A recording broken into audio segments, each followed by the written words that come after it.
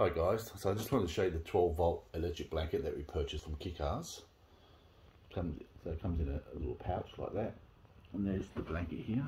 So it's a fairly good size one. So that's your 12-volt control here. So it does have low, medium and high. Okay. There's some information on the tag which I'll put in separately. It doesn't use a lot of power.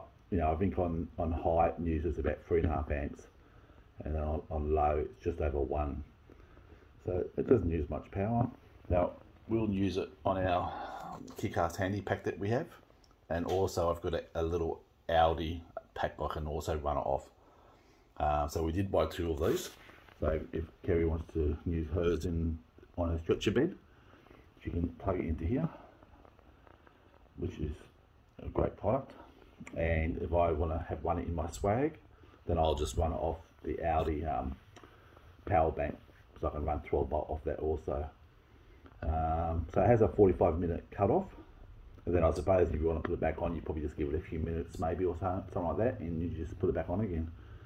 And I think the only thing it really says is just, it says not to lie on it. You can wrap it, you can sort of wrap it around your body to a degree.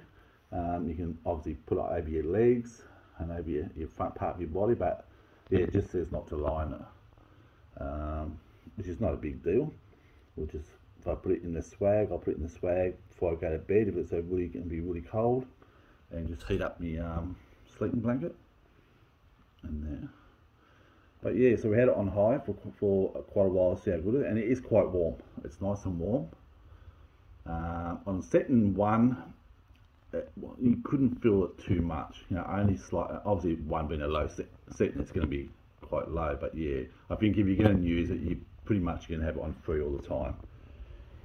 And that's pretty much it, guys.